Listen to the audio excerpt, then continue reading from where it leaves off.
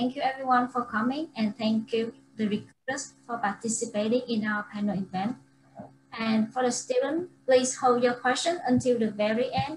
We will have time for you for your questions. So I will go ahead with the icebreaker. And so the recruiters, please say your name, your firm, and answer the question. What's the best advice that you have ever been given? And I will go with Nancy Joyce first. Hello, I'm Nancy Choi. I'm the Associate Director of Recruiting for HCBT. I've been with the firm for over 10 years. I think I'm going on 15. I started my recruiting career at a Big Four firm, did campus recruiting there, and now as the Associate Director, I oversee all of the hiring at HCBT. So I'm filling in for Megan O'Donnell, who is your campus recruiter. She's at a different event today.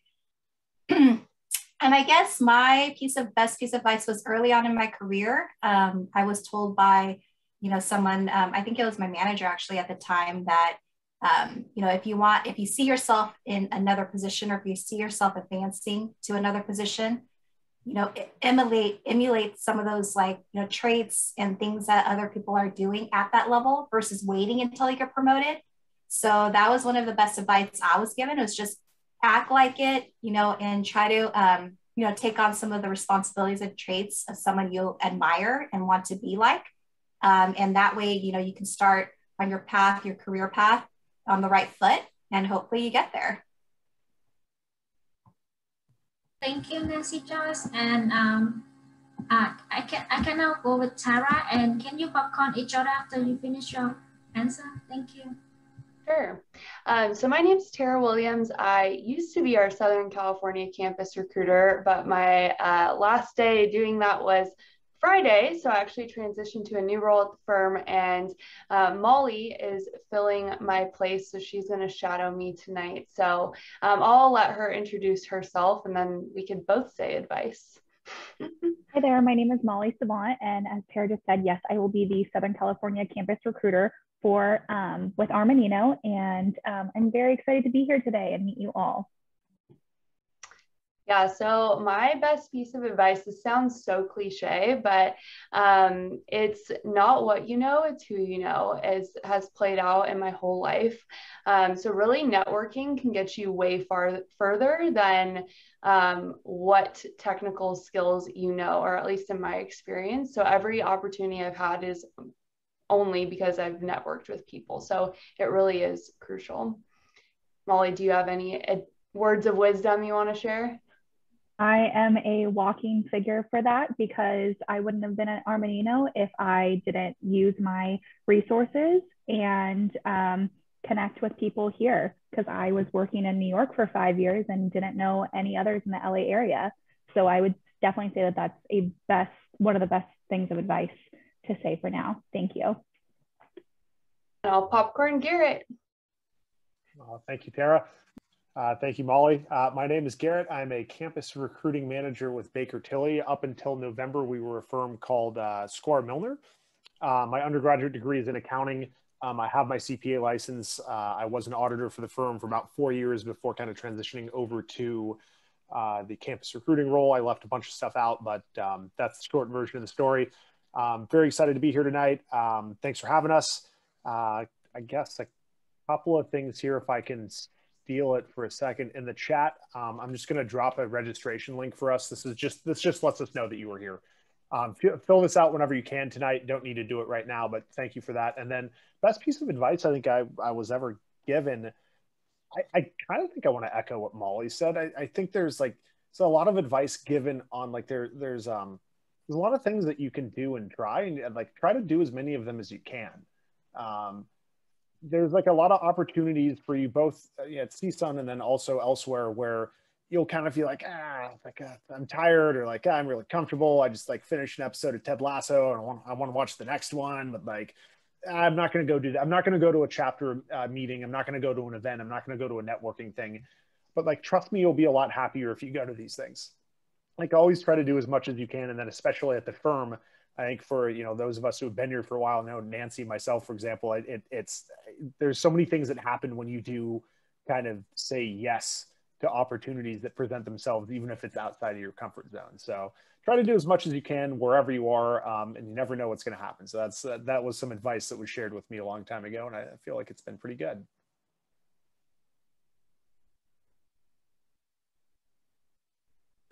Go after popcorn. Popcorn Nancy then. You already went, Nancy. Lindsay. Thanks, Garrett. Hi, everyone. My name is Lindsay. I am the campus recruiter for CBiz. I recruit for all of our California locations. I have been with the firm about 10 years less than Nancy. I've been here about 7 months. So I am fairly new to this role. I came from engineering recruiting on the campus side from Northrop Grumman, and I'm very happy to be here. The best piece of advice came to me in college. One of my professors said, and it was so simple and like cliche, but your life is your responsibility. And coming into this role and coming into recruiting, it's so true. You know, as students, you're expected to know, what you want to do, and you listen to all of these different people in your life, your parents, your friends, your teachers, whoever. At the end of the day, they're not the one that's living this day to day. They're not the one that's doing this internship or this class or this job. It's you. And so that was the best piece of advice I learned, is that you've got to figure out what you want out of your life. And if something isn't working or if it's not going well, you're the only one that has the power to change it. Words of advice for you. I will popcorn over to Amy. Thank you. Hi guys, my name is Amy Thompson. I'm the HR coordinator / campus recruiter for Markham in our LA office. I have been with Markham since March, so I'm fairly new. And this is one of my first few campus recruiting events, actually. So, bear with me. I would say my best advice, again, may be a little cliche or a lot cliche, is that, just do the best you can. Don't whine, complain, make excuses about your work. Just do the best you can. Nobody can do more than that. And I think that goes, professionally and personally, and can just kind of help you relax in a work setting, for example, especially at Markham as an entry-level associate. We're not expecting you to be able to do manager level work, even if you feel like that's what you need to give. We just want you to do your best. We have people around to answer questions and help you be the best. But what you give is what you get in the situation. And so, we just want you to try your best. So, and then similar to Garrett, I'm going to be putting a little check-in link if you'd like to fill that out when you can. Thank you. Thank you, Amy and Iman. Oh, we still have one more person. Iman, right? Hello, everyone. My name is Ahmad Khoury. I'm the National Director of Talent Acquisition. Here at Cohen Resnick, I oversee both campus and experience recruiting. I'm filling in for Keith Hines. Keith reached out this morning very early to tell me that he wasn't feeling well, that if I could fill in for him, and I did jump on the opportunity. I have not had a chance to attend the campus event in weeks, so I'm very happy to be here and meet all of you. And as you were all talking, I was just imagining this event in person, how different it would be, but we will take it. Virtual, we'll take it. I've been with the firm for almost 6 years, coming from another accounting firm where I was for 11 years, Baker Tilly. Prior to that, very different world. Not necessarily recruiting in HR, but very different world, not public accounting. The best advice is to keep an open mind. You never know where life is going to take you. And I know you go to college and accounting professors are telling you need to do audit, you need to do tax, you need to do this, do that. Have conversations. And I think this advice aligns with the advice that was given earlier to network, meet people, keep an open mind, push yourself, eventually things will fall into place. But if you don't have an open mind, you might not end up where you'll have the most fun. It'll be the most successful. So, and that's the best piece of advice I've always given myself. Thank you, everyone. Thank you, the recruiters. So I will go ahead with the first question that I have right here. So can each of you talk about your application process, the requirements, and the due date? And can each of you popcorn each other after you finish your answer? And I will start with Amy. Sure. So our application process, so all of our positions are posted on Handshake. And so we have staff level positions and interns for both our tax and assurance departments available. And then we also have an application for our summer leadership program that will be next May. Right now it is still virtual, but that may change, you know, as things change in the world. Our requirements are very lax. So we are, the only requirement is that you are an accounting major. That is the big one for us. The other things are considered, but you know, things change. We're looking for the best person as a whole and not just the best person on a resume. And then our application deadlines are this Sunday, September 26th. Thank you. And then I'll pass this on to Molly. I can take this for you, Molly. So yeah, very similar. All of our positions are posted on Handshake. So you can apply that way. You can also apply on our website, which it's the same thing. We only require that you apply on our website. You do not need to apply on Handshake as well. So we are hiring for interns and associates in audit, business management, consulting, risk assurance and advisory, and tax. So in order to be eligible for an associate position, you need to graduate or be CPA eligible, whichever comes later, December 2021 to August 2022. And it's same for interns, just a year later. So December 2022 to August 2023. Our application deadline is also September 26th at 11:55 p.m. And I'm trying to think if there's anything else. I think that's it. So I will popcorn to Nancy. Well, ours is pretty much the same as well. We have positions for tax and audit internships as well as full-time. The requirements are all pretty similar, with your CPA eligibility date probably being more important than your graduation date. We want to make sure that you're done with your requirements before you can start working.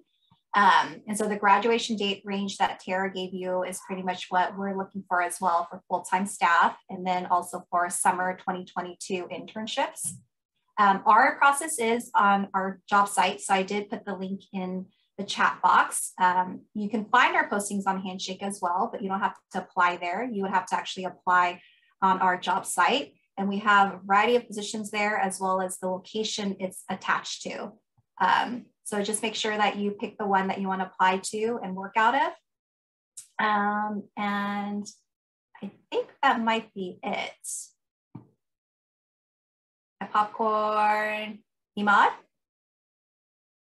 Sure, thank you, Nancy. I think it's very consistent with everyone. All our positions are posted on our website and Handshake. It's important that you apply on our website. You don't have to apply to both. The requirements are the same. We expect you to have you'll be eligible for the CPA exam by the time you start. We have internship opportunities in 2022 and entry-level tax, audit, and advisory. On the advisory side, we have 3 different verticals. We have the global consulting services, all the technology practices, cybersecurity, risk advisory, CFO advisory. And then you have all the government and public sector opportunities that are open as well. Advisory opportunities are across the country, and so are all the other opportunities, audit and tax. We don't necessarily limit our opportunities to California. We also have internship opportunities in 2023 that we're recruiting for. You'll see that on our website as well. And our deadline is this Sunday as well.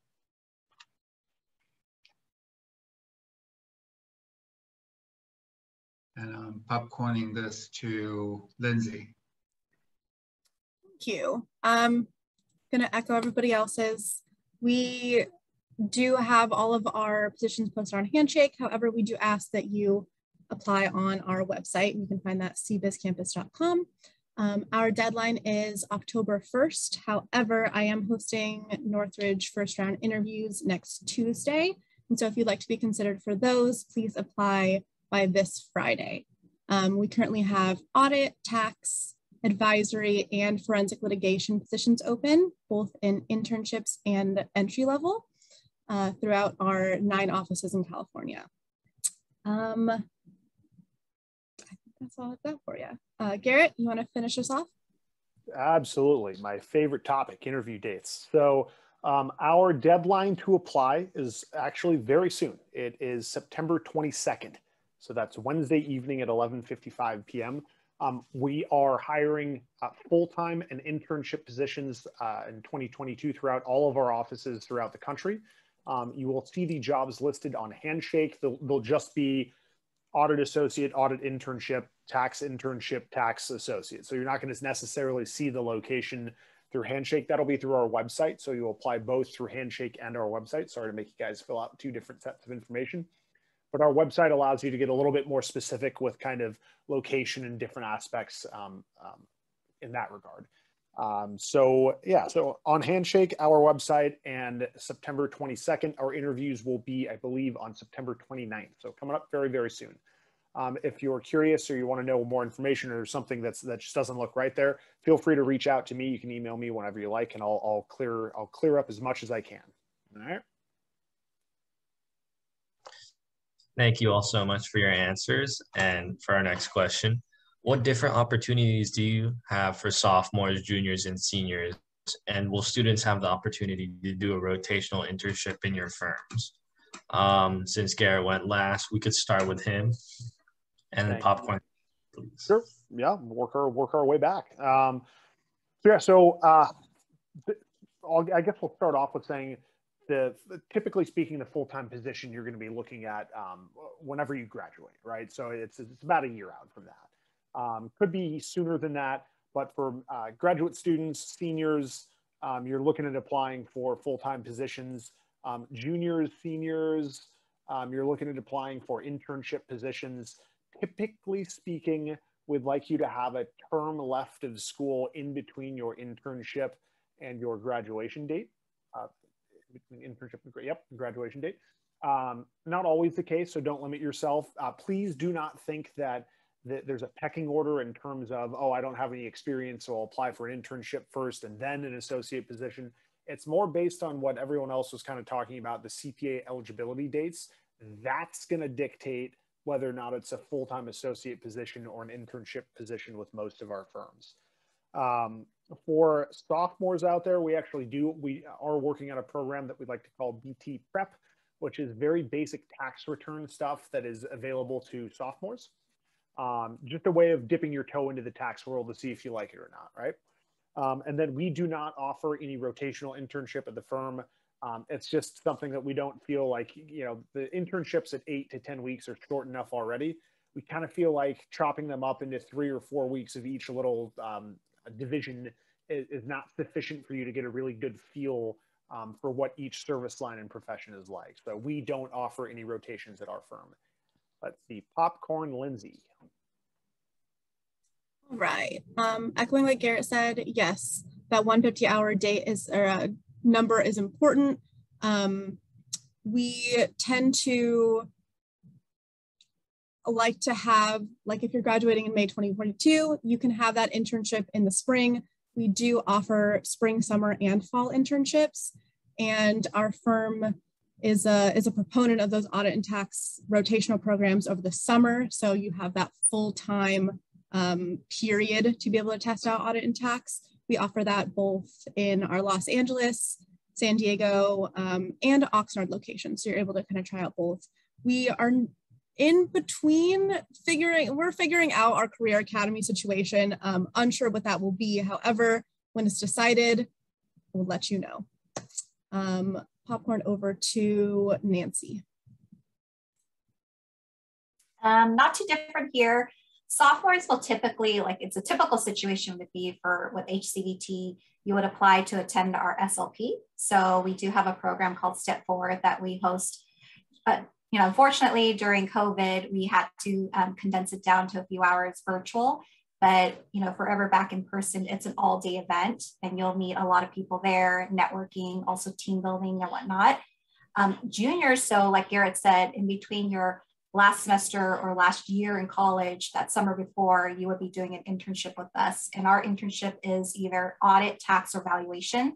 And right now, we did have 2 summers of virtual internships. Hopefully next summer, we can actually have some of our interns in person in the office, but that is typically what you would do. Not to say that we've hired sophomores as interns before. So if you're a sophomore with some accounting under your belt, and you might be graduating 1.5 years, maybe even 2 years from that summer that you want to intern, we will still, you know, review your application, and you might not get priority, to be honest, but if we do have more spots available, we also do interview sophomores for a potential internship. So talk to me, talk to Megan if you are interested, if you're a sophomore. If you're a junior, I would just encourage you to directly apply. Popcorn. I don't know if it's Tara or Molly who's going to answer. Yeah, you guys can just call on me. Molly's bothering me today. Yeah, so very similar to everyone else, for sophomores, we have our summer leadership program, and we recruit for that in the spring. So we're not currently recruiting for that right now. For juniors, we have winter and summer internships in audit, business management, consulting, risk assurance and advisory, and tax. And then for seniors, we recruit for full-time opportunities, associate positions. So we don't have a rotational internship, very similar to Garrett's reasoning why they don't have a rotational internship, but we do have an internal mobility program. So let's say you're out of the firm for a year, you choose audit, you really decide tax was the path for you. We have infrastructure so that you can move to a different department, and it doesn't even need to be audit tax. Like you can move into HR, you could move into finance. There's a variety of different things. We want to make sure you can stay at the firm and do what you love. So I will popcorn to Amy. Hello. Yeah, similar to almost everyone here, our opportunities for a senior, we would have you apply to a staff position, juniors, an internship, and then sophomores. We do have our summer leadership program. In the Los Angeles office, we only do internships during the summer, or we only start internships during the summer. There are some internships who end after the 6 weeks, and then there are some we keep all year long. And so that's where we only have one start date, as we tend to keep our interns, and then we just have them all year long. And then for the senior level, again, similar to what Nancy said, if you don't have experience or don't have any prior experience, I would still suggest you apply to the staff position. More often than not, once we decide to hire somebody for the staff, there is that 6-month waiting period. And we tend to just bring you on as an intern anyways, part-time, full-time, whatever works with your schedule. That way you still have that 6 months to kind of study for the CPA exam. But this way you can also start with Markham and make a little extra cash on the side. And so I will popcorn to Imad. Thank you, Amy. Like everybody said, I'm just going to do it a little bit differently because the sophomore, junior, senior is completely messed up with the CPA eligibility. If you're set to hit the credit requirements by 2024, you can apply for the 2023 internships. They're posted on our career site. If you're set to graduate with the credit requirements in 2023, then you'll apply for an internship, audit, tax, or advisory, winter or summer of 2022. If you're completing the requirements by spring of 2022, you'll apply for the staff, the associate positions, audit, tax, as well as advisory. When I say advisory does not meet the requirements of the 150. None of the advisory practices at Cohn-Resnick actually require the credit hour necessary for the CPA exam. But those are some of the opportunities. We do not have a rotational program. That said, we have some very small offices across the country just because of their business model allow for interns to do a little bit of tax, a little bit of audit, a little bit of private client service work, but they're very rare. There are some internal mobility opportunities though. You can start an audit and eventually change your mind and you can go into tax, or you can completely exit the accounting world and go into advisory, or exit the accounting advisory world altogether and transit into HR, marketing, IT, finance, or what have you. So. Thank you everyone for your useful answers. So I will go with the next question. Do you have any opportunities for DACA students or international students, such as unpaid internships or sponsorship? And Nancy Joyce, can you go first? Yeah, DACA students are actually the same as like any other student to us. So they can apply for an internship. They can also apply for full-time positions. All DACA students will just have to make sure that they're up to date with like, you know, their requirements or renewing their DACA status and whatnot. So as long as, you know, they're current with their status, then we will accept all applications. Okay, Amy? Hello. So for our opportunities, we will consider a DACA student, just as we would any other applicant, but we do not have any unpaid positions within Markham. All of our opportunities are paid, and so similar to Nancy, if you have a sponsorship from a previous employer, we will transition that over to Markham. But Markham will not sponsor any entry-level positions. And then I will popcorn over to Lindsay. Thanks, Amy. Unfortunately, CBIZ campus does not sponsor students. We don't offer any unpaid internships. However, our experience side does. So once you have at least 1 year of public accounting experience, you're welcome to apply to our experience side and they will sponsor. And popcorn to Garrett. Yeah, not a whole lot to add here. We don't offer any unpaid positions at all. Kind of like what Nancy was saying, it's treated like any other applicant would be. So there's nothing out of the ordinary, out of the usual we do there. So I guess popcorn Imad. Sure, thank you, Garrett. Same here. In terms of DACA students, they're considered the same as any other student as long as they're ensuring that their status is valid and they can work. We do not offer sponsorship at the entry level. On the experience side, to echo Lindsay, we do, as long as you've had at least 3 years of solid audit experience or tax experience or advisory, we offer sponsorship on a case-by-case basis. We do not offer any unpaid internships at CohnReznick. I think I'm the only one left. So yeah. Ours is very, very similar to CohnReznick. So fortunately, we don't offer unpaid internships and we are unable to sponsor, but we can once you have some experience and depending on the position. Thank you all for that useful information. And for our next question, this goes out to Garrett, Nancy, and Imad. What is one tip that you can give our students to have a successful recruiting journey, and what would you have them avoid? And for example, would you recommend connecting with you via LinkedIn or Handshake before an event? We could start with Garrett. Sure, thanks, Leandro. Always reach out any way and every way. Smoke signal, carrier pigeon, LinkedIn, email, any way you can, reach out. I don't think any of us would ever be offended at a student for reaching out before an event. I think that's absolutely awesome. Actually, as a matter of fact, it'd probably help because if we know that you're going to be there ahead of time, we can absolutely arrange for certain people to meet you. Successful recruiting journey, be responsive and pretty active. Time kills all deals. All right. So the faster you move on stuff, the faster things get. that goes for both of us, you know, for Ahmad and Nancy and I, it's for all of us.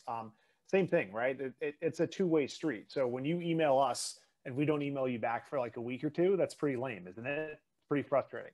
Same thing that when we email you guys and you don't respond to something for a week or two, we start to get just as nervous and insecure as you guys are about whether or not you like us or we like you, right?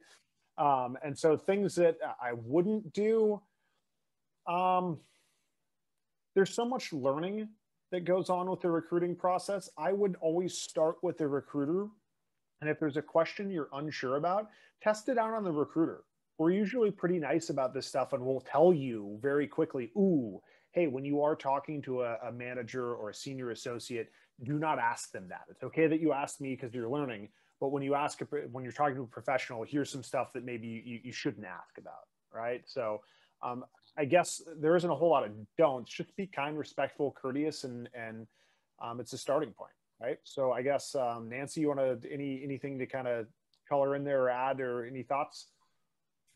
Yeah, I mean, I think for starters, like when you come to an event, I would say show up, you know, be prepared, contribute if you can, ask questions if you can, you know. So in this virtual environment, it's so much harder to stand out. It's so much harder to be recognized, you know, and be remembered. So anything you can, even in the chat box, come off mute if you have a question. I would definitely do that. So it does help to actually prepare. You know, if you know you're coming to a panel, then and of course, like we want to hear some questions from you as well. If you're going to meet the firms and you have a one-on-one, I would definitely do some preparation there before you meet with that person. And then continue to show up. You know, if you show up to one event and then drop off, like it's hard for us to remember who you are. Your resume might show up again like a few weeks later, or maybe even a couple months later. So it's best that, you know, you continue recruiting. It's a journey, you know, even though sometimes it feels like it's a short period of time, it's still a journey. So, you know, whenever you can, if you have the opportunity to keep showing up to events like this or going to an individual firm's event as well, keep doing that. Don'ts, I would say the opposite of that is coming to an event, but not being prepared, you know, like talking to a professional, but not even knowing who they are or what firm, you know, they came from or anything about the firm, you know, things like that, because that can happen. I think especially being on Zoom, I think, you know, students might feel like, oh, like I have the luxury of just kind of sitting there and listening.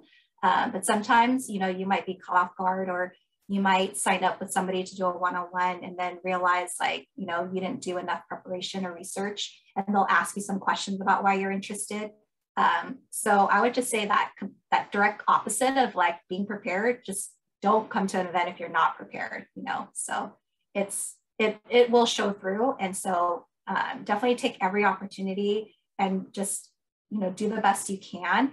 But sometimes like even that one time that, you know, you end up just coming off a certain way, or, you know, perception is reality. So if a firm perceives you a certain way and you don't want to be perceived that way, it's harder to kind of dig yourself out of that, you know. So that's my advice. And then I think it was Lindsay, right?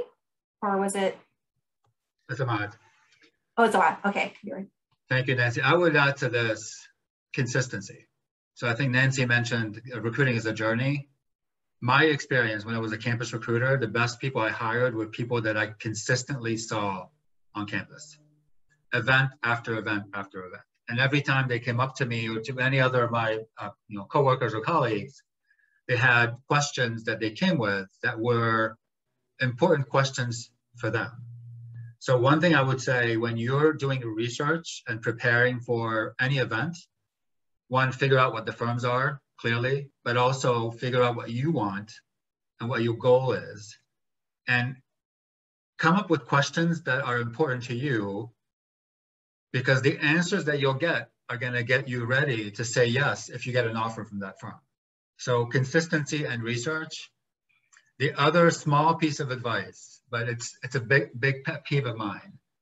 Yes, connect with us in any way you want, in any way you'd like, or any way you find us. But if you're sending me a LinkedIn connection, try to make it personal and try to put something in there to say why you're trying to connect with me. You have no idea, and I'm sure all the recruiters on the call can relate to this. Every day, I get maybe 10 to 15 LinkedIn connection requests, not just from campus professionals, but across the board. And I would say 99% of them don't even tell me why they want to connect with me. When I look at their profile, I don't see a reason why I would connect with them, and I don't. Because I don't think it's a matter of adding number of people in my connections. So if you think I'm somebody you want to connect with, me, Keith Hines, or any one of the recruiters here today, try to make it a little bit more personal and why you want to connect with them. Thank you, Iman. So the next question is to Lindsay, Molly, and Ami. Sometimes students get nervous when talking to professionals, and when you try to tell your story, you don't come off as real or authentic. So what are some tips that you use to avoid this that have worked for you when you were recruiting? So I will go with Lindsay first. Sure. So I think, you know, authenticity a lot is tough. And when you have that like elevator pitch or elevator speech, sometimes it can get a little robotic, I think, at least from my experience. I think, you know, practice makes perfect, but having a script down isn't always the best option. My favorite thing to do in interviewing is bullet points. And so when you're asked, you know, tell me about yourself, or you have that story question, you know, have a couple bullet points to touch on, but don't make it robotic. And that's, you know, again, practice makes perfect. Another piece of advice that I think really adds to Garrett and Nancy and Imad's, you know, pieces is going along with that, do your research on a firm, because we can tell when it's inauthentic. If you don't ask any questions, or if you come in saying that you like tax, but then, you know, we say, well, why? And you don't have anything prepared. You know, it's important to just know why you're doing what you're doing, and know yourself a little bit before you come to events, and be prepared, like Nancy had mentioned. I feel like that was a big round robin approach to that answer, but I'm gonna pass it on to Amy. Yeah, so I would say most of the advice that I was going to give is very similar to what Lindsay had just said. Practice what you're going to say. You can easily kind of Google like top 10 interview questions, and many of them I'm sure some of us use.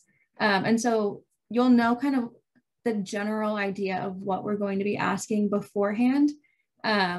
And again, like Lindsay said, you don't need to write exactly word for word what you are going to say, but having the bullet points or just notes on kind of the key things you want to bring up is the best way to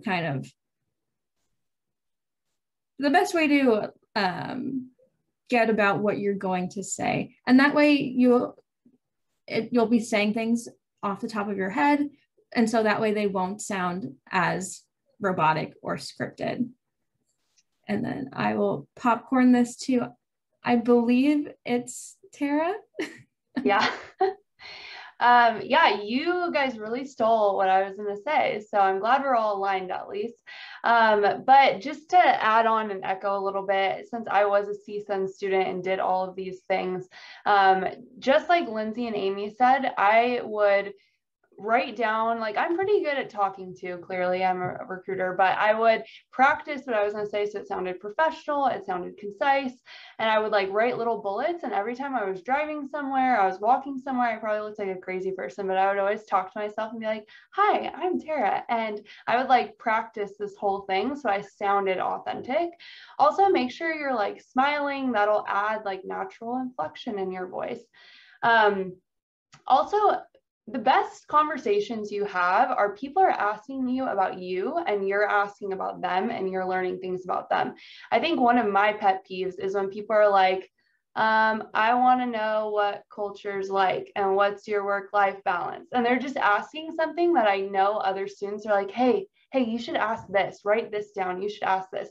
It becomes way more interesting when you can tell they're asking you genuine things that they want to know. And I think that that takes some prep of thinking, what matters to me? What are my values? What am I looking for in a company? And then you frame your questions around that instead of doing what other people tell you or what you hear other people doing on this call. That can definitely spark things, but when it's something that genuinely interests you, it comes across genuine. And also ask about the other person. Like, be like, you know, if you talk about, I used to always be like, oh, I'm from Santa Clarita, and they'd be like, oh, that's crazy. I'd be like, where are you from? Like, do you live around here? Northridge, whatever. There's like a line where it can be too personal, but also connections are built by like going a little bit deeper than I'm an accounting student and I want a job.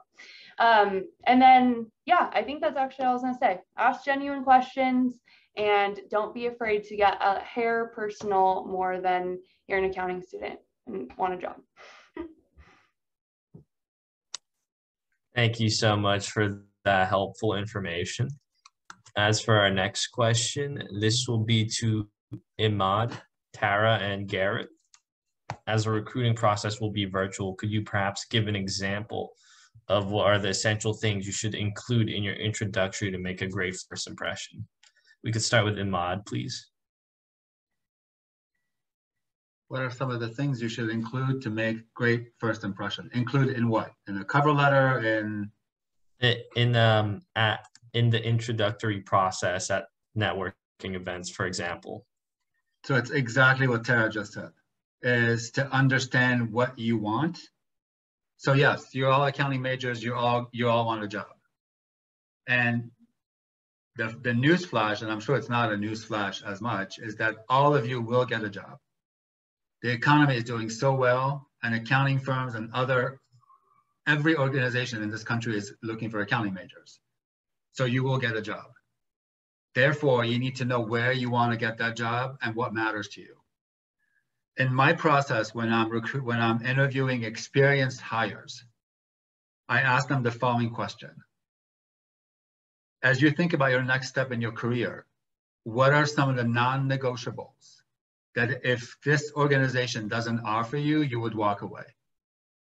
So think about the non-negotiables for you. Now, the difference here is that you're starting your career versus somebody who's experienced, who has experience. They know exactly what they're looking for from a technical, professional perspective.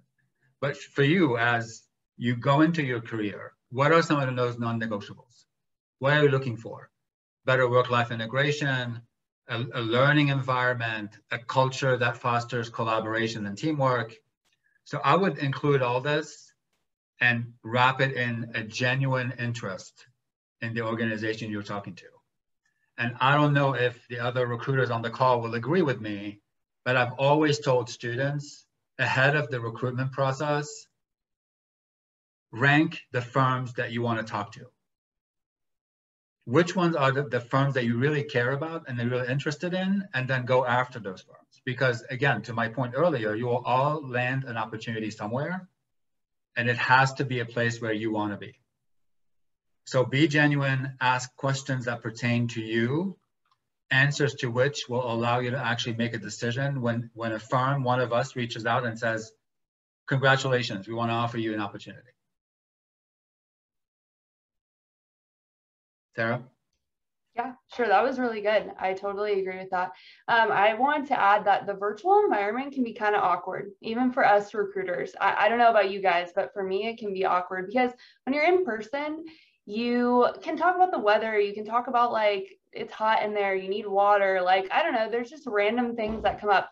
But when you're placed on camera, you just get spit out together. It can kind of be like, hey, how do we start this? So when I'm impressed with students, it's when they're like, hey, thanks so much for being here. Like, how are you today? And if you don't mind, I'd love to introduce myself, and then I'd love for you to do an introduction. Then we can go into any questions I have. Like, you take the reins. That's actually what I do to students, but I would much rather prefer that they do it to me, because we are really here for you to answer questions for you. So I love when people take ownership of that and they're like, this is for me. I want to learn. So I would say, a good intro is just saying, hi, I'm Tara. I'm a junior accounting student. I am involved in VITA ALPFA or Accounting Association. I'm the treasurer, whatever it is.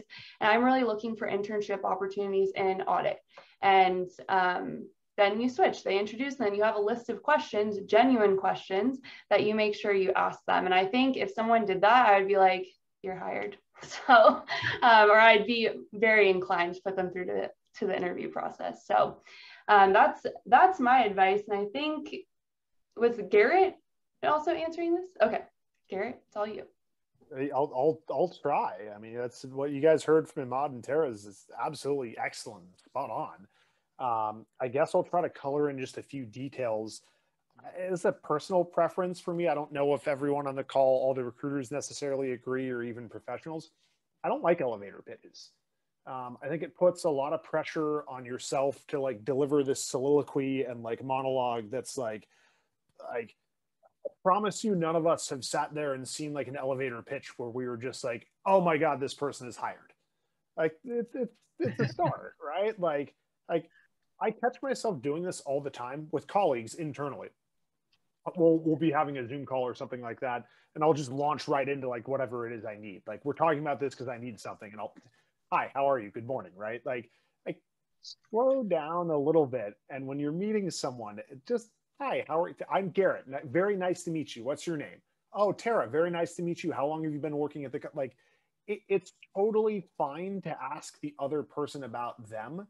I guess I could somewhat caution you in terms of like, we are trying to learn as much about you as you are from us. So if that gets lopsided too much one way or the other, it's a bit of a turnoff, right? Like if you come to one of our firms and I never shut up and I keep talking and you never get to get a word in and I don't know anything about you, that's not a good exchange. If vice versa happens, where I now know your entire life story, but you have no idea about anything about our company or me, that's also not good.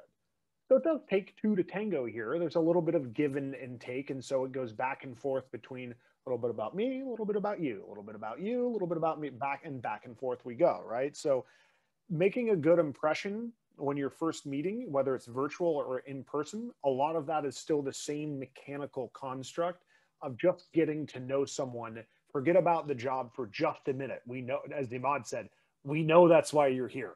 And you're going to get a job somewhere. So that's totally okay. Let's start off with just getting to know each other a little bit. And kind of to build off of one of the things Imad said that I thought was interesting is ask about the things that are kind of important to you. I completely agree with that, but I think one of the struggles on the campus end is knowing what the heck that is.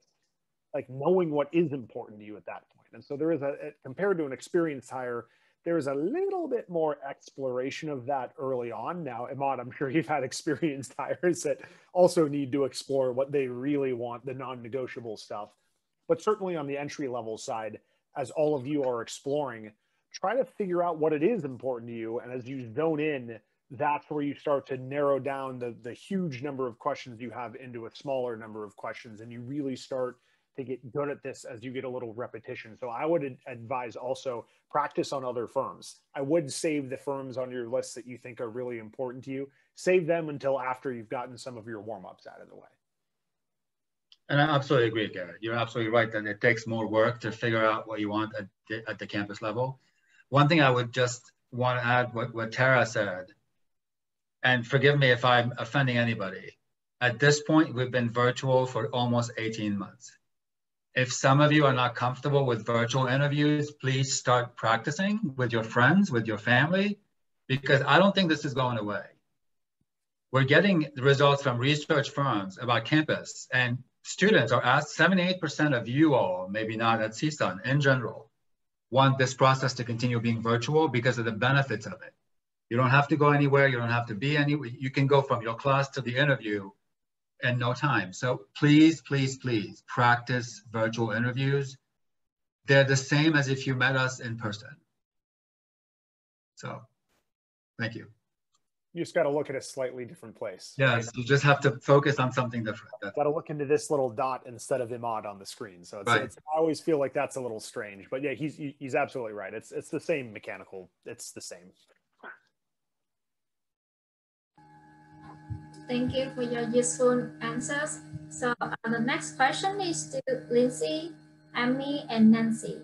So most seasoned students face the challenge of working along with a full class schedule and family obligations.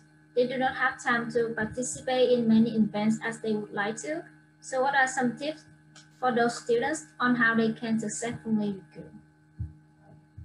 Sure, I'll start us off. I think a big thing there is going back to those LinkedIn, those Handshake, those extra communications that don't take a lot of time, but if you make them meaningful, they will be meaningful. If you send a follow-up email or an inquiry email, I think that is going to put you ahead of the game. Also, if you do have a couple extra minutes, I'm a big fan of the informational interview. Now, there's a good way to go about this and there's a bad way to go about this. You don't want to just randomly cold call and send a bunch of LinkedIn messages to random people at a company. However, if you reached out to a recruiter and you want more information for a certain specific role and want an informational interview, or you reach out throughout LinkedIn to a second connection, I think that puts you ahead of the game and gets you a little more information, and you might have a referral for another job at that firm. I'll pass it over to Nancy. Yeah, I mean, I think we try to at least like have events at different times of the day. So, you know, if you cannot show up to an event like during the middle of the day, then hopefully maybe you can show up to one like in the evening. But understandably, like some people have like obligations in the evening as well. But I like, you know, Lindsay said, I think like even finding alumni from your school, like there's tons of alumni at every firm. I think that's a good way to try to make that connection if you're not able to actually attend an event and be there, you know, as a formal kind of like recruiting event.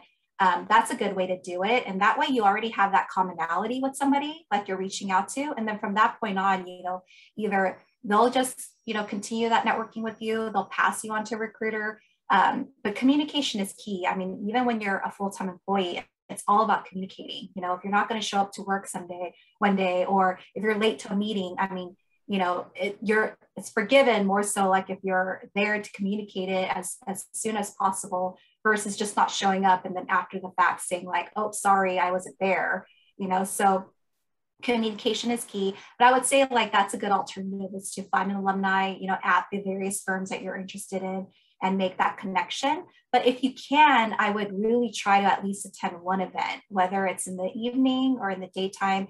Pick one that you can go to. These are good ones just because there's multiple firms there, like even meet the firms because there's so many firms there. But if you have to just do like single events here and there, I think it's better maybe just to reach out to alumni so that you don't feel like, you know, that burden of trying to take time off your work or, you know, if you have family obligations and things like that, that might be a better choice.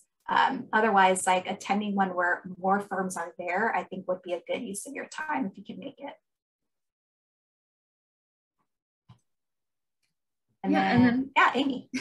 I would say, in addition to all of that, you know, if there is one firm that you are, or one or multiple firms that you are severely interested in, if you were to look up at Markham's website right now, you would be able to find my email, you'd be able to find my manager's email, and email you can use 24 hours a day. So if you just have 5 minutes, you could just send me an email and say, hey, Amy, I'm super interested in Markham. This is why. Here's a little bit about myself. And then we could set up a call if you're available whenever you're free. So that way you're not limited to just the timing of an event. Because if you're working and you can't go to one, we can set up a 30-minute call at 8 in the morning, if that's what works for you. And that way you can still learn about your company and meet with the recruiter. And that way you kind of still get that interaction with them without having to go to an event if you're not available.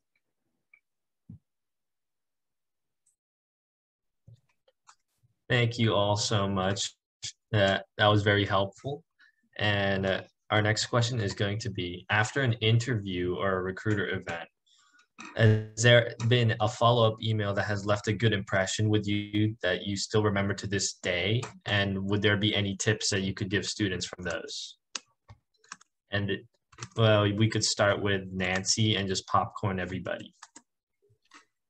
Yeah, sure. I mean, I always think like anything like that's personalized, like, you know, always mentioning like a conversation you had, something you learned about that person, you know, and usually like when I get an email, even if it's from somebody that I've never met, I can tell they look me up on LinkedIn, you know, they know a little bit about me and they'll say something in their email. So that always goes, you know, a long ways than something that just looks very generic, something that could be just copy and paste and is sent to like 10 different recruiters. So that's always nice to get. I don't know if that one sticks out necessarily on the top of my head that I can remember that would like blew me away.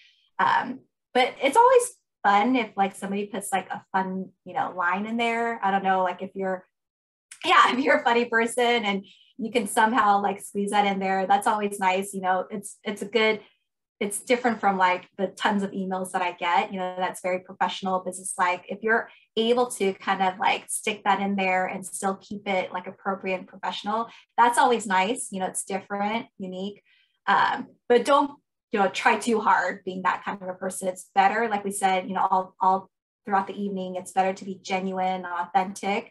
But if you could think of something great, like, you know, if you know, like Garrett, he just mentioned Ted Lasso. I guarantee you he watches that show because it came up. So, you know, even something like that, for example, you can mention that, hey, I'm a big fan of Ted Lasso as well. You know, that's why you have to be attentive because those little things you pick up, it really does make a difference. Yeah, can I just speak to that point? I know this is a little out of order maybe, but it really does go a long way. There's a student that I talked about David Dobrik with, and that we both watch him on YouTube.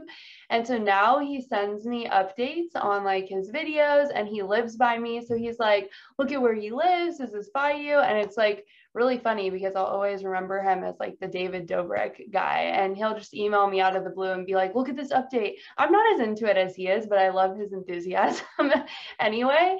So that really stands out. And also, if we ever go back to being fully in person, when people would send me thank you cards in the mail, that went such a long way. And you can still do that. It'll go to someone's office. I don't know when they'll check it, but that always, like, I pin them up on the wall. Like, it makes me feel so good about myself. So those go a long way if we ever go back to that. So. Oh my gosh, wait, sorry. I just remembered a story. I had a student, I told the student who was an employee at Trader Joe's how much I love Trader Joe's. And so he would send me emails about that. Like, we have a new product, you should try it. Or I tried this, have you tried it? And I actually went to Trader Joe's and tried it. So I had to, yeah, that reminded me of a story, Tara. It goes a long way. It does. Yeah. I mean, it goes back to being genuine, right? That's what it is. It goes back to being genuine. If you have a genuine conversation with somebody, and if you want to get to know them, something like this will pop up. The Ted Lasso, the David story, the Trader Joe's story, any story. I would say for me, the thank you email, or for me, it's email. Tara, I don't necessarily care for a card because I think it's asking too much. And honestly, I'm not sure if anybody's in the office, so those cards are going to sit there for a while. To me, an email that sticks out is the email that you've actually acknowledged, and you send thank you note, timely, within a couple of days. I'm not saying within hours, but within a couple of days, not 2 weeks later. And it's personal, and it's short and sweet.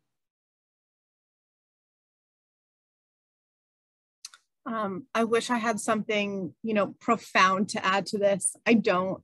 They all hit it on the head. It just takes a little bit of extra effort, just a little bit of that human connection. You know, I sent an email last summer about like a keep warm, about my favorite ice cream and what I was doing that summer, and asked what they were doing. And now I have a full-time employee that started last year, and every time they go and get ice cream, they'll send me a selfie of them eating the ice cream. And I think it's hilarious. I love it.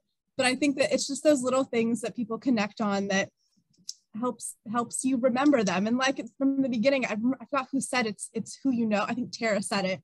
It's all about who you know, and also who knows you, especially in recruiting. I don't know who else is left in this group to chat about this, but I'll just leave it open. Yeah, I don't have much else to add to this. The only thing that kind of like sticks out to me is that kind of what Imad said, you don't need to send it seconds after your interview ends. I personally, if it's 1 or 2 days and I get it, I'm still like, okay, great. They're showing interest in Markham. They still want to kind of keep that relationship going here. And then the only other thing that myself and my other kind of HR campus recruiters look at is if your communications with us are grammatically correct. Sometimes you might send this email right after and just type it really quick because you want to get it out.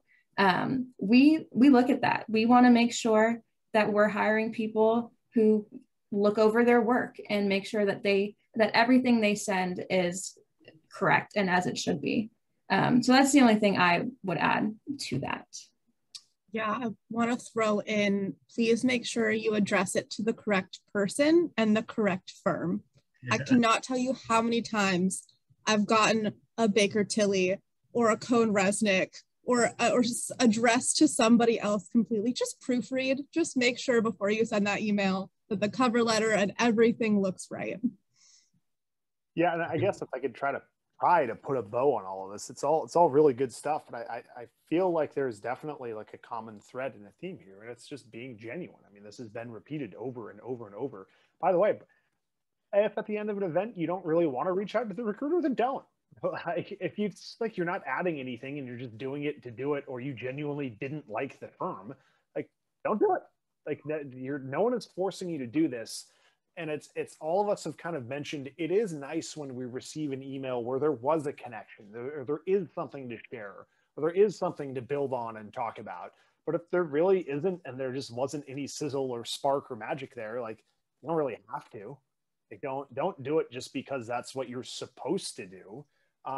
Genuinely try to build relationships, and one way of doing that is that follow-up email, where it feels like you are willingly doing this, not like you're a prisoner of war and being forced to read a script saying how well you're being treated, right? So like just be honest about it and genuine, and if that comes out in an email afterwards, good, great, but don't feel like you have to do it.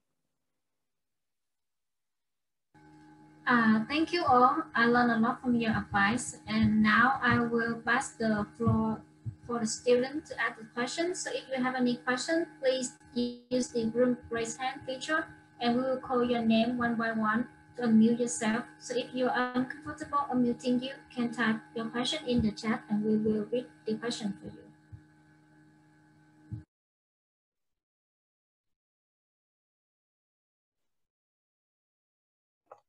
Gemma, we'll start with you. Hi, thank you all for coming. I'm just really genuinely curious. Like, I don't know what you guys been doing virtually, but since busy season, the first round ended, have you guys done anything as a company, as a firm, to celebrate it? To like go out for lunch or just like a little get together or happy hour or anything? I haven't been in the office, but I saw that a bunch of people on their Insta stories posted that they went out, had some drinks. So I think we did celebrate in person, but I'm not part of that service line, so I didn't go. But yeah, definitely always drinks after busy season. We had a Knott's Berry Farm celebration, which was interesting. It seems very random to me, but everyone seemed to really like it after that past 9/15 deadline.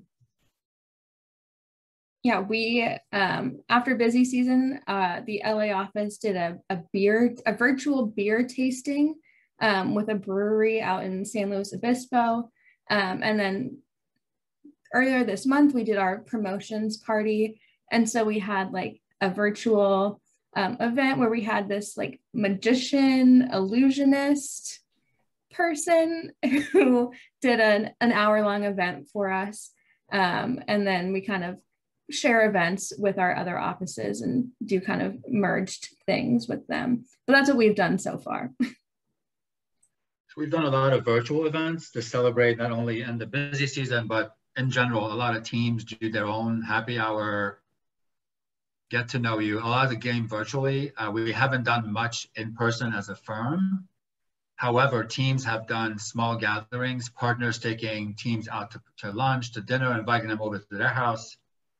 We're still not allowing gatherings of more than 20 people, so it's not easy to do that. However, in California, for the summer interns, we had a summer intern outing in one of the parks here in Los Angeles, where we had a lot of games. We had professionals come and meet the interns, and they had a great day.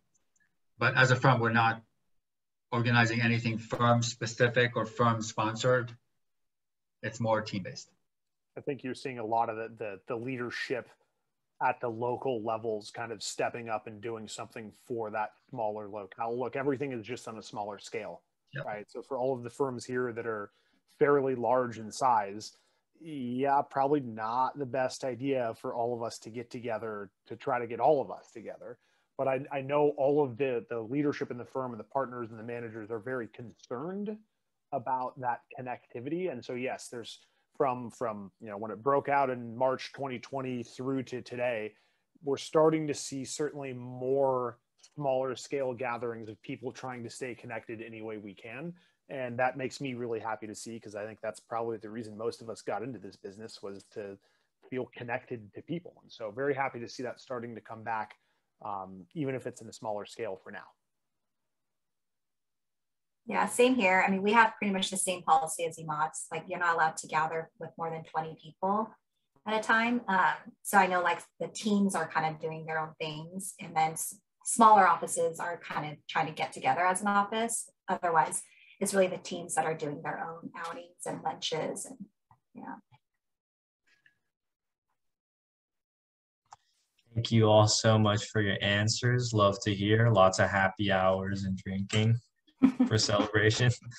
All right, so for our next question, it's going to be coming from Miss Magali Fernandez. Yes. Go ahead and ask the question. It's nice to hear from you guys, and I really enjoyed those insightful answers. I did want to ask, because you mentioned in MOD to look at something that is important to you, and something that's important to me is mental wellness and, like, you know, my health. And so I'm asking, I guess my question is, what do your companies, each company, do to promote like mental and like physical well-being? Sure. So a few things, we've done a few things. And it's interesting that mental health became an issue after COVID. Mental health has always been an issue in this industry, specifically with the long hours. But I'm glad that something happened that put all these together and allow firms to address it. One is awareness, obviously, awareness across the firm at all levels, from leadership all the way down to interns. Two, we've done a few things. We've given a few, so in the summer, we've done the Focus Fridays, where people were not taking any meetings internally or externally, focusing on their own work or personal needs, taking a day off or what have you. We've added a few holidays throughout the year. We're actually shutting down the firm the whole week of Thanksgiving coming up. So the whole week will be closed. We've added a few resources for the team, but we've had a Headspace membership for everyone here at Cone-Resnick to use it and tailor it to their needs. But overall, I would say it's the awareness and the fact that at every level within each team, people are talking about mental health, making sure that you integrate work and life in a meaningful way and not something that's detriment to your personal life. I'm having those conversations every day on my own team, where I'm urging people to make sure that they put barriers around work, because it absolutely invaded our lives since March of 2020. I had to do it myself, where I had to put boundaries, make sure that I was ending my day at a certain time, because work is here and work will be here tomorrow. So a lot of tools, Headspace was a big one, a full membership to Headspace, tailored to your own needs, and a few other holidays, and the week of Thanksgiving shutting down the firm completely. And the concept behind shutting the firm down is, we can tell people to take PTO, but if I'm taking PTO but nobody else is, I can tell you I was on PTO for 2 weeks. I came back to 1,700 emails. And so the week of Thanksgiving, nobody's sending emails to anybody. everybody's taken off and nobody's worrying about what's going on here at CUNY to be able to be with their families and celebrate the holiday.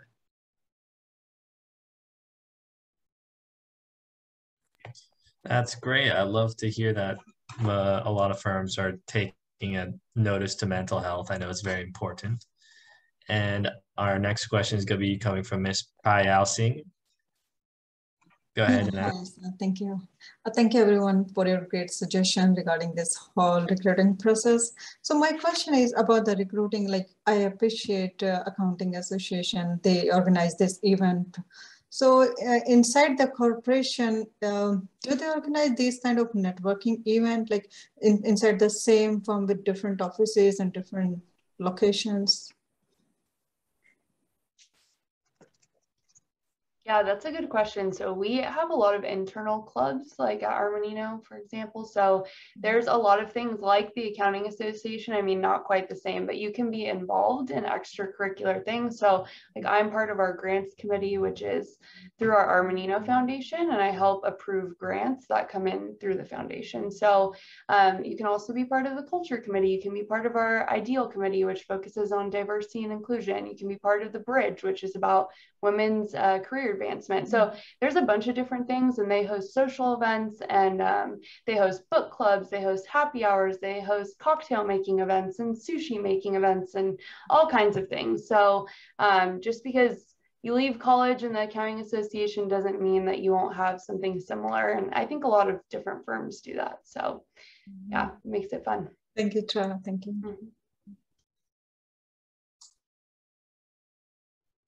Would any other firms like to answer? Sure. So we don't have, networking in the true sense of like audit and tax get together and like talk about what they're doing to each other. But there is, some type of employee referral, like internal program. So if there's something else that you want to try, or you want to internally apply to a different role and like change service lines, I thought that's kind of where you might have been going with that question. Yes, yeah. So we've got that kind of piece of internal mobility. And then same to Tara's point, we've got, those employee resource groups that the green teams and the women's advantages and the philanthropies and social clubs. And so there's definitely that piece as well. That's more of the social networking and not as much as professional. Yeah, thank you. I was like looking for this kind of thing, like for their rotation, or if you want to switch, then thank you. I think sometimes it happens organically. What I've experienced over the years in this industry, as you come into the industry and you start building your reputation and your brand, you work in audit, tax, or advisory, but in reality, you're not working in isolation. The audit teams and the tax teams collaborate on a lot of the work and a lot of the client work. The audit teams and the advisory teams collaborate also on certain projects. So eventually you end up being visible to those teams and to the opportunities they have. And therefore, sometimes I've noticed people asking for, I want Payal to come on my team because we've worked with her on certain projects and she did a phenomenal job. They come to you usually and they ask if you're interested, but it happens sometimes organically, in addition to it being your responsibility to network internally. Oh, that sounds great. Thank you.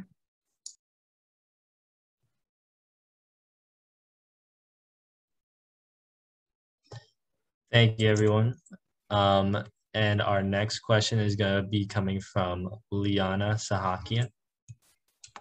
Hi, everyone. Thank you so much for the presentation and all the good advices. So I guess my question will be a little bit personal. It's about like whether choosing between full-time staff position or internship. So I'm a senior this year and I might be able to graduate in summer, but I already sent out my application for 2022 summer. So I guess my question is what is like easier to apply to and get? Would that be like internship? Because that's what I've been told so far, that getting internship is much easier than a full-time position. I don't know if I agree that one is easier than the other. Like it kind of depends. Like in a lot of cases, the internship is more difficult to get than the full-time position. In some cases, the associate position maybe, I mean, easier in what sense? That there are fewer applicants, or anything like that? So like, I don't know if I'd say one is necessarily easier than the other. I think I'd repeat kind of that a lot of what that is about is kind of when you're eligible to take the CPA exam. I guess if you want to get cute with it, and I do this with a lot of candidates where, let's say you're graduating in the summer of 2022, but you're graduating in May because you're in a semester system at CSUN, right? And the firm says, okay, great, your start date is going to be, you're going to come on board with Markham, your start date is going to be in July. And you say, well, wait a minute now, I graduated in May. That doesn't really give me a whole lot of time to actually take the CPA exam if I start in July. Would it be okay if I started in January instead? Maybe I did a little bit of an internship during a tax deadline or something like that while I'm taking the exam. So in that case, you're starting to use the internship as leverage in terms of doing what's best for you to get the CPA exam done. And in most cases, I think you'll find that the firm that you're recruiting with, or the firms that you're recruiting with, are open to helping you drop into a situation to pass your exam. I promise you that to me, the single most important thing at working at any firm here is not that you stay with us for your career. It's that you pass your CPA exam. And I don't care if you stay here you're only here for 2 years, you make it to a senior associate, but as long as you pass your exams, that's time, it can be time well spent here. And so kind of when in the setup to that, I think that the balance between internship and full-time position, a lot of that is based around strategy of taking your CPA exams and passing your CPA exams. And I think you'll find that firms are willing to work with you on that. Does that help at all? I mean, it's, again, I don't think one is necessarily easier than the other. It really depends year by year, office to office, firm to firm, department by department. Yeah, it does help. I guess I'm just gonna have to try my luck. I also want to throw out, oh, sorry, Garrett. Yeah, have that conversation, Leanna. Like make sure that you're upfront and honest when you are talking to recruiters or the people interviewing you about where you're at, what you're thinking, what you're trying to do, and why you're trying to do that. And I think you'll find that most of us are going to be flexible and work with you on it. Sorry, Lindsay, go ahead. I was going to say the same thing. I was going to say communicate with your recruiters first and foremost. And also, on a more personal basis, if you don't yet know specifically or exactly, oh, I really want to go into tax or this or that, maybe an internship is better for you to start out with. Look at your resume and see, have I done this yet? What do I want to try before I graduate maybe, or before I get those 150? And like, look and see, maybe you haven't tried a service line or a size of a firm and you want to try a local firm first and see what that's like. And so back to looking within and figuring out what exactly you want. That's a more personal choice. Yeah, I agree. Thank you. Thanks, everybody. And our next question is going to come from Sarab Harajunian. You could go ahead and ask your question.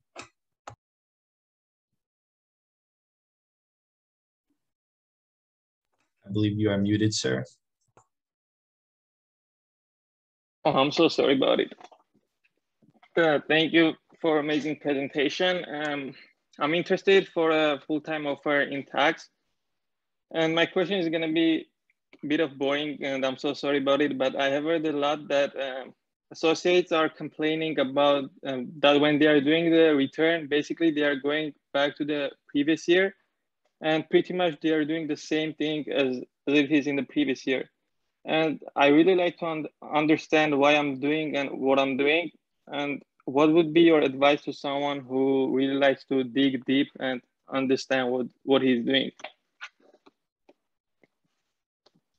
I can speak to that a little because I used to do tax. So you are doing, and Garrett, I know you can speak to this too because you did accounting, but you are kind of repeating the same thing as the prior year, but you really need that to learn the foundation of what you're doing. Like the learning curve in accounting is pretty steep. And so you're kind of just learning how everything works. And by doing that, you kind of have to copy things over and see how it's done, and then absorb it and learn what you're doing. So it really will be a challenge. So don't worry, it's not like copy and paste and you're bored or anything.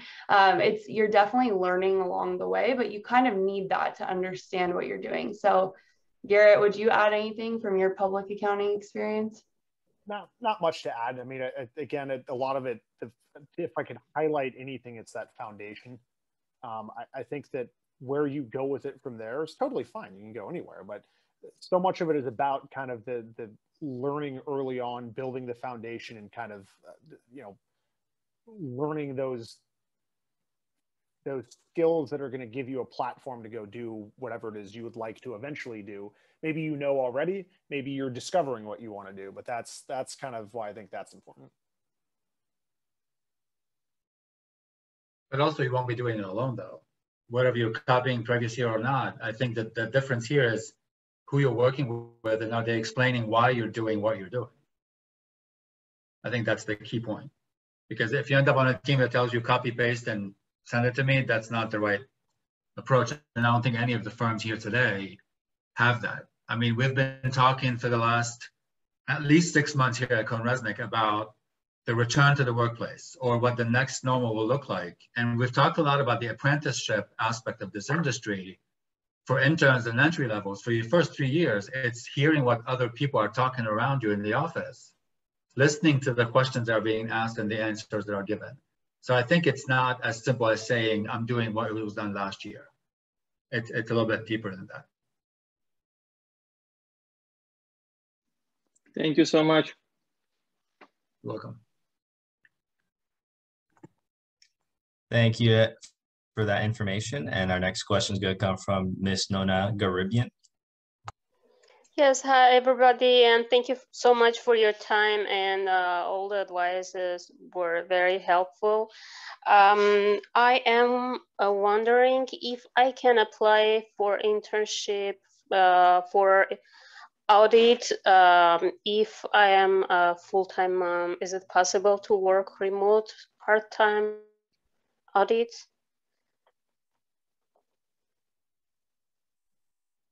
No, do you mean an internship role or in a full-time? For internship, for internship. So is there an opportunity to work part-time from home? And like I know everything now remote, but it's uncertain, right? How long does it take to be remote? Mm-hmm. Mm-hmm. I can only speak for CBiz, but we are doing a hybrid approach. So if you do want to come into the office during your part-time internship, during your busy season, we welcome it. And you can sign up for a hoteling space and have your own office. It's not required, obviously, because we're still in this strange era. But yes, we do offer remote/hybrid. And I'm not sure if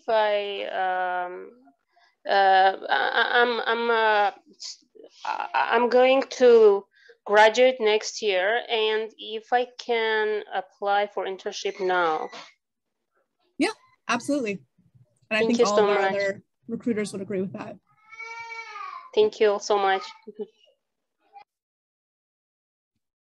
If no firms wanted to add on that, I want to thank you again for all the professionals and students for being here. We're really quickly going to take a quick picture. So if everyone could turn on their cameras, put on their happy faces, and I'll count to 3,